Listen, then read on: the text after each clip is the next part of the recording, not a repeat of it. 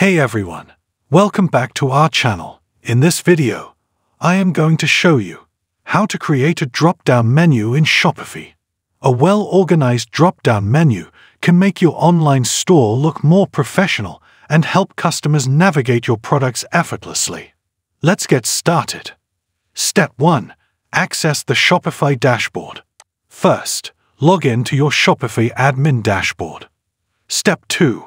Navigate to the navigation menu. In the left-hand menu, click on Online Store. Then, select Navigation from the drop-down menu. Step 3. Edit the main menu.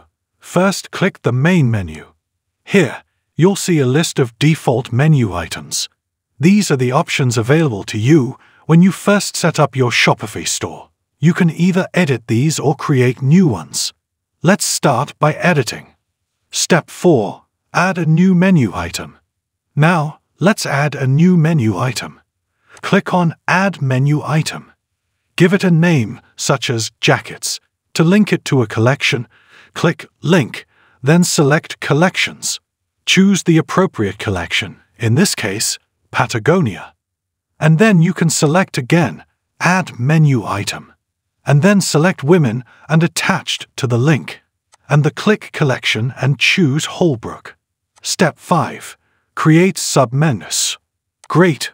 You've added your first menu item. To create submenus, simply click and drag an item slightly to the right. You'll see a blue bar indicating nesting. Release it, and you've created a sub-menu item. Step 6. Finalize and save.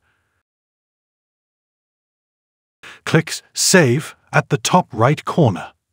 Step 7. Preview your drop-down menu. To see your drop-down menu in action, go to your online store. Navigate to the menu you edited, and you'll find your neatly organized drop-down items. Congratulations, you have successfully added the drop-down menu. If you're seeking assistance with anything Shopify related, feel free to get in touch through my LinkedIn profile. Just click on the link below. If you found this tutorial helpful, please give it a thumbs up and don't forget to subscribe to our channel for more video editing tips and tutorials. If you have any questions or need further assistance, feel free to leave a comment below. Thanks for watching.